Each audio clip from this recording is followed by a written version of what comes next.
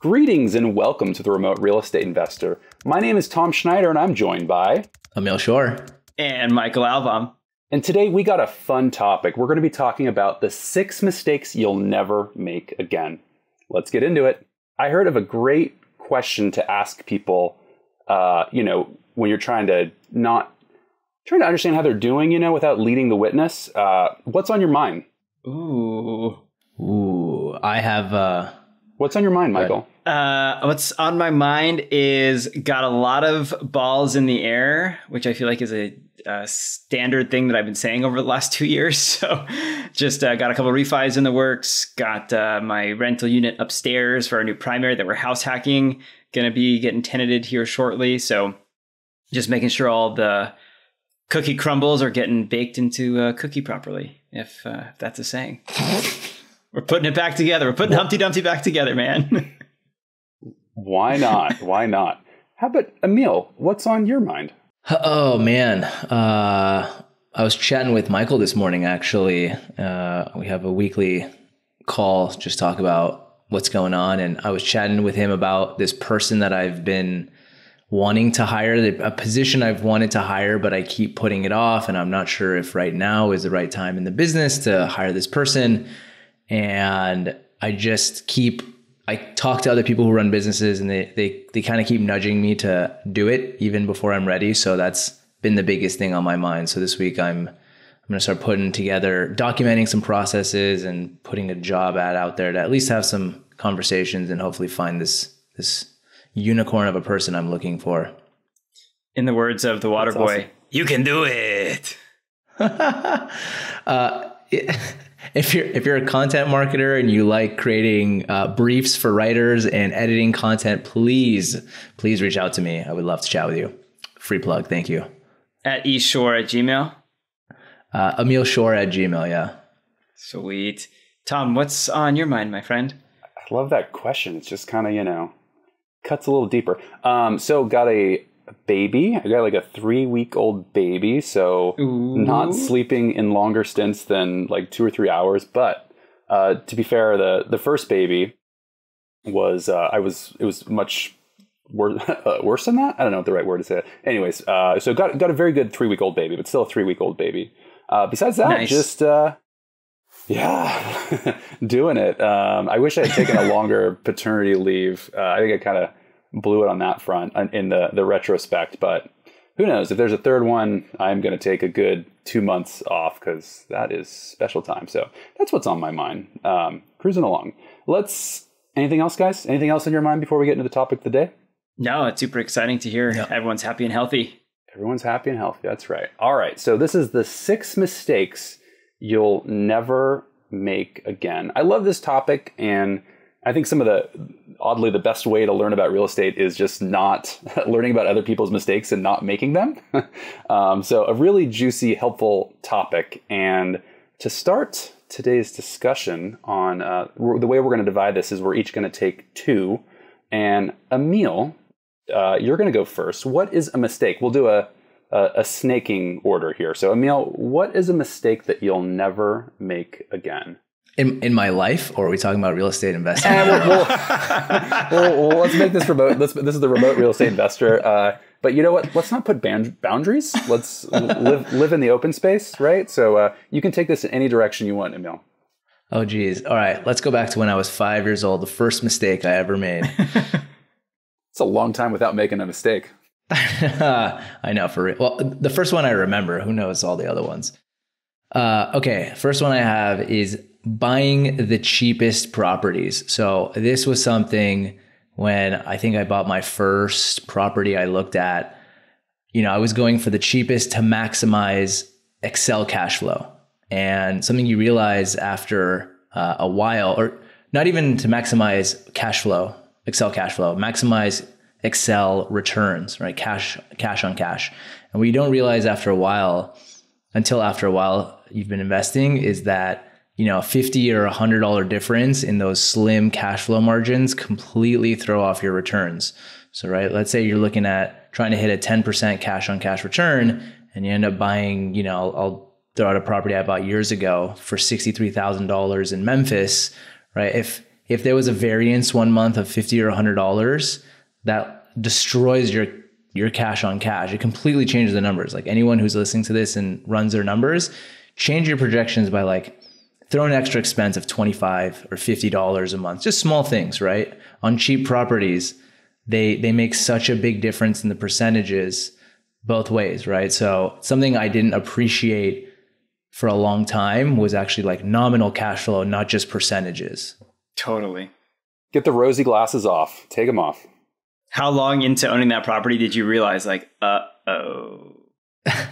It was at the turn, honestly. It was like, oh, okay. Like, I mean, the turns always ruin everything, but you really see how much of a variance, like, again, even $100 or like, I guess that's on a monthly, like $1,000 expense one time a year just crushes these cheaper properties on like a percentage basis. They can still be good investments, but it's like, you gotta like play around with the numbers to see even a small variance from your numbers, like changes the percentages a lot. Yeah. I love that quote. And Emil Shore, February 14, 2022, the turns always ruin everything. Turns are the worst, man. Yeah. Just keep people in there. Of a lot of first-time investors, it's like just getting so excited of that, $50,000 investments. Are you kidding me? Such great returns. Yeah. But yeah, hammered on that. Michael, what is a mistake you'll never make again? A mistake that I'll never make again is rushing and kind of pressuring my property manager into accepting a tenant that they don't feel really great about. That was on my very first property ever. I talked a lot about it, ended up doing tons of damage on the property, and it's just a total headache. And I was so concerned because now here I have this mortgage payment and this property that has expenses associated with it and no tenant in place.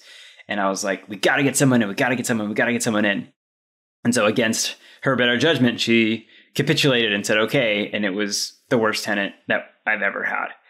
And that she may have ever had too. I think she told me that once, like, yeah, I remember that tenant. That was the worst tenant I've ever had too. So just like take your time and be calculated and try to be level-headed with stuff, because that was a very emotional decision. I had a job at the time, like a really strong paying W-2. I could afford a couple months of vacancy. I could afford like several months of vacancy, thankfully. But I was just so kind of like Emil looking at that return. I'm like, oh, my return's going to get shattered. And so didn't listen to my gut or my property manager, and really ended up paying out the nose for it for a long time, for a very, very long time. Capitulated. Yeah. That's a great word. Word of the day. That's a word of the day. I love it. I think there's like long-term decisions, and like selecting who is living in your property. Hopefully it's a long-term decision.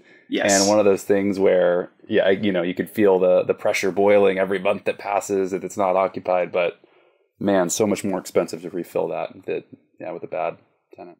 Yes. Yeah, totally. All right, Tom. Goes along the theme of turns suck as well. Yeah, so. Exactly. Turns suck. Turns ruin everything. I'm going to go along a similar theme as Michael. So a mistake that I'll never make again is not getting into the details of my property management agreement. So usually with like terms and conditions, like, oh, cool, new phone. Oh, accept this. Oh, there's 270 pages of to accept read. all. Yeah, Apple's made us very good at that. Yeah, and with a property manager, there are reasons that you might want to not just accept all.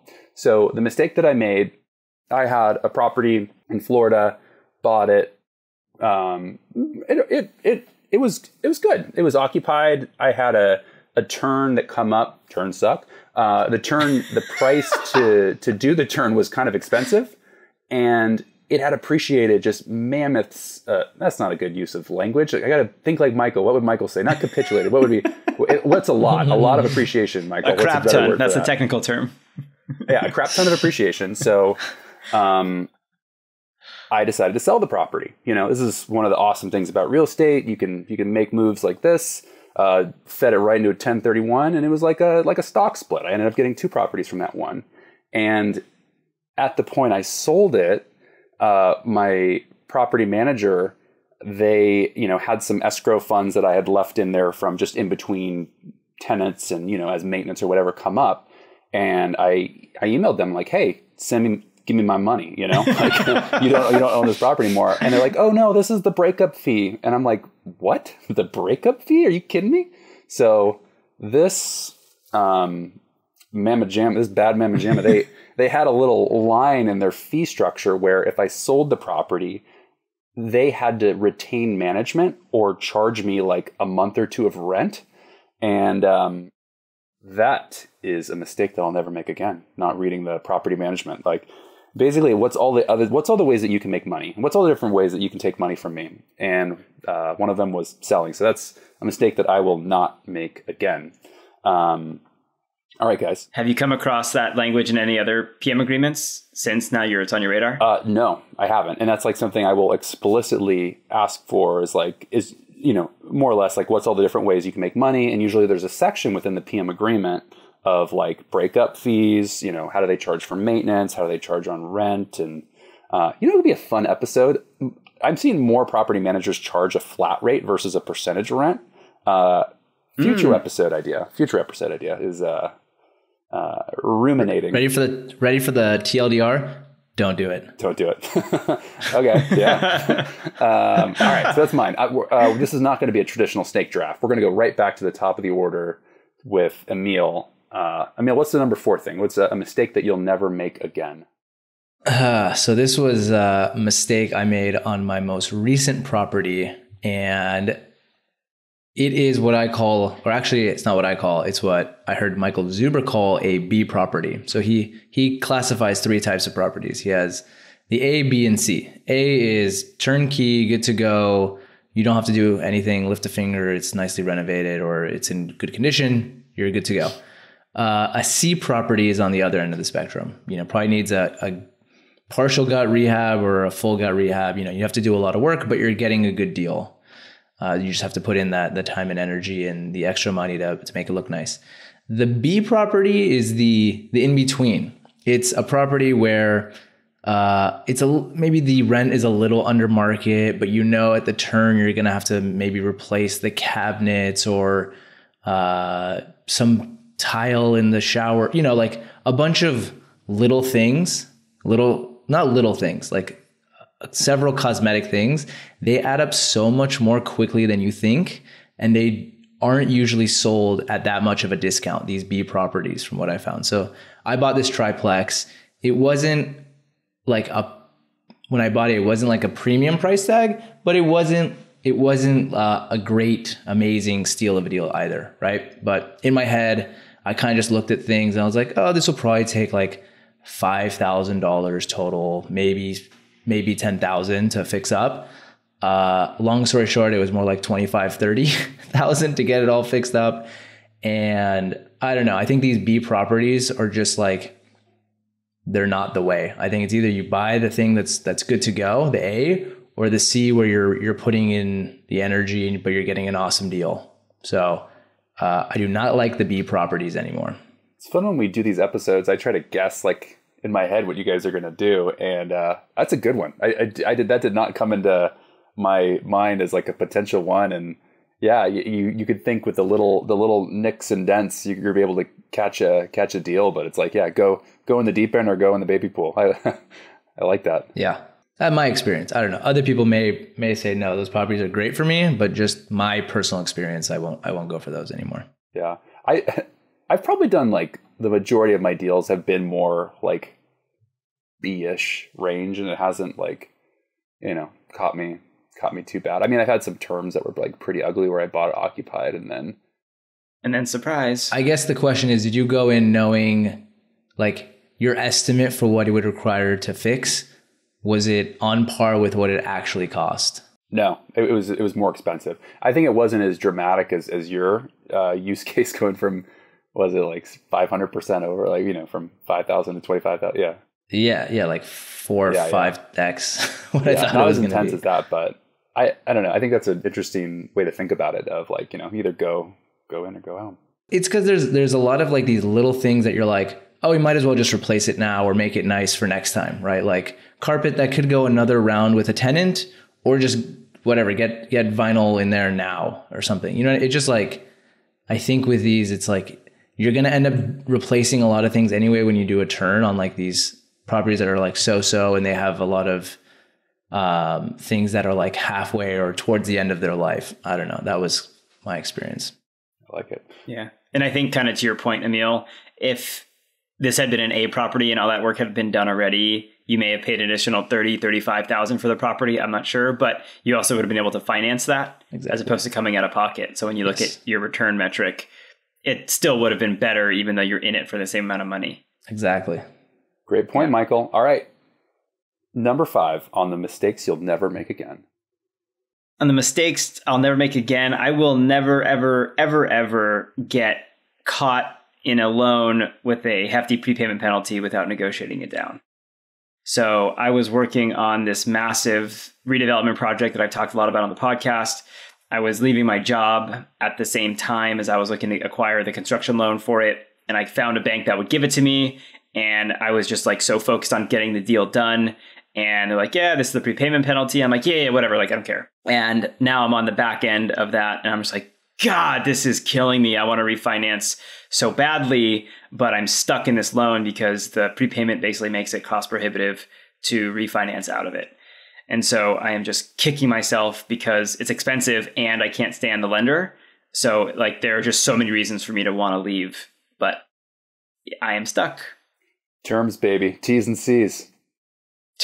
T's and C's. T's and C's. It's funny that the people who have these additional fees and things later on, right? Like your prepayment. Tom mentioned like a property manager who has like fees when you sell. They always end up being people you don't like love as much. And you're like, it's almost like they've added these things because they churn through so many people or something. I don't know. They know they suck. And they're like, oh, we got to keep our hooks in these people versus the good ones. They're like, yeah, we don't need it. Like you'll stay. They trust their service. Yeah. Culture. Bad culture. Gotta seek out good culture vendors. Right. Yep. Yeah. So look at what the prepayment is. And to anyone listening out there that finds a prepayment in their loan, it's negotiable. Like that's a term you can negotiate. I think everything's negotiable. So definitely add that one to your list of things to look out for and things to push back hard on. All right. I'll round us out here with the final mistake you'll never make again. And this one is a close friend of mine who got involved in real estate. He bought a rental property, and it was doing pretty good. And he got to a point where he needed the money back. So it was like kind of a speed thing to get the money back. And so he listed his property to sell. He got a buyer. The buyer made some like outrageous claims about, the roof, that's like, $15,000. And like the house was fine. Like it was like a reasonably hot market too. But I guess this mistake is like not talking to my friend, or I don't know. This is more like it kills me, but he ended up like accepting this lowball, funds off the sale price. And he sold his house, and it's like, man, especially at the point where you're at the exit, like every one of, that big chunk of money, like that's just gone. That's just like money just disappearing. So I guess a couple of mistakes and lessons, like on the acquisition side, why not, make those kind of requests unless you're, at risk to lose the deal. And on the sale side, don't ever get yourself in a position where you have to sell quickly. Like have the right reserves or whatever else is going on in your life, because that's just hard money coming out. I'd say the other thing is people should just list their listings a little bit longer than they think they should. Leave it for sale. I think it was in Blink or one of those Malcolm Gladwell's. There was like a survey on real estate brokers that they list their properties longer. Because they they get it. Like more eyeballs, the incremental increases in potential income by more eyeballs on it. So a wide variety of a spectrum of from that experience that I'll share as the final mistake. But I think the big thing is if you can, don't put yourself in a position where you gotta sell. And if somebody makes a ridiculous offer back at you, be okay with walking away from the deal. So a cornucopia of things with that. That's a really good one, man. That's a really good one. Yeah. Brutal. All right. So I think that's it. Anything else you guys want to cover today? No, I think that was all that was on my mind. Yeah, that's on your mind. That's the way to open questions. What's on your mind? It's like, I like it's that. sincere, right? And you can't give a cheap little answer to that. You can't say, oh yeah, good. Oh, fine. Oh yeah, nothing. Oh, that's what's on your mind? You're pretty shallow. You're a damn liar. You're pretty shallow. You could get a really weird answer like the turkey sandwich I ate for lunch. Yeah, but think about how interesting that is. Like, oh, you got cranberry sauce on that bad boy? Are we talking avocado, sprouts? What kind of turkey sandwich are we talking? Yeah, it does at least get some small talk going. You're right. In my experience, it's a little more sincere. It's you're kind of coming into their corner. What's in your mind? Less rehearsed. I like it. All right, that's the 6 mistakes you'll never make again. Thank you for listening. If you enjoyed our episode, please share it, please like it, please subscribe. We got a YouTube channel as well. And as always, happy investing. Happy investing. Happy investing.